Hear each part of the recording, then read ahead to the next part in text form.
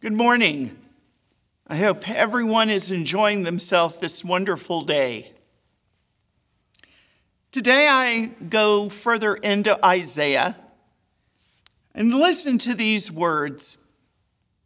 This is taken from Isaiah 59, verse 21. I'll be reading from the Common English Bible.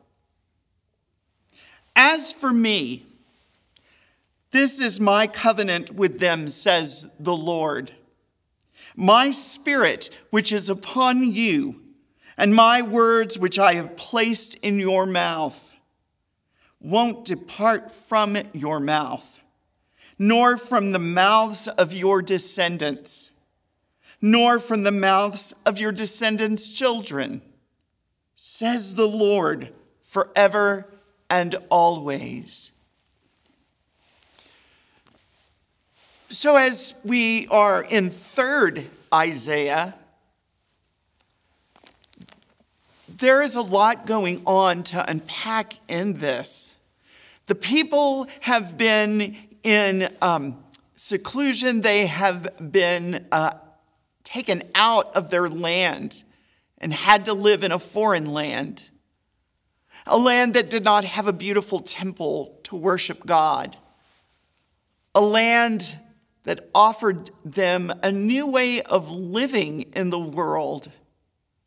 And the presence of God must have seemed so far away. And I can imagine the anger of the people. And then when they were allowed to go free, there was a question as to whether who wanted to go back. This God had not delivered us. This God turned against us. So why should we go back to the land of our fathers and worship this one God now? But here's the good news about that. In the middle of their anger, in the middle of their doubts, in the middle of all of it, God wanted his children back.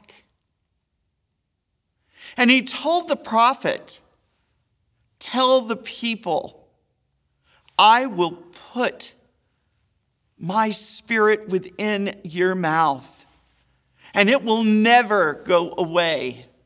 It won't go away with your next generation. It won't go away with the generation after that or any generations to come. God made a new commandment, a new covenant with his people. A covenant to always let them know that though they may feel that God is not present, God actually will be. Because from the very beginning, God writes on our hearts that we are his. This is the good news of our gospel. That Christ comes to us, seeking us out. And in so doing, we are able to be connected to this covenant with God. That we are not alone. That God's presence is with us, even when we don't feel it. Even when we feel we are in the darkest of circumstances. The Holy Spirit steps in and brings us out of the light, out into the light. My hope is that on this Christmas you may find joy even in the middle of the darkness that we face today. The light will never, ever leave us, and the darkness will never conquer us. This is the promise of God for us, the people of God. And therefore we say and rejoice, thanks be to God. Have a beautiful, safe, and wonderful Christmas. Amen.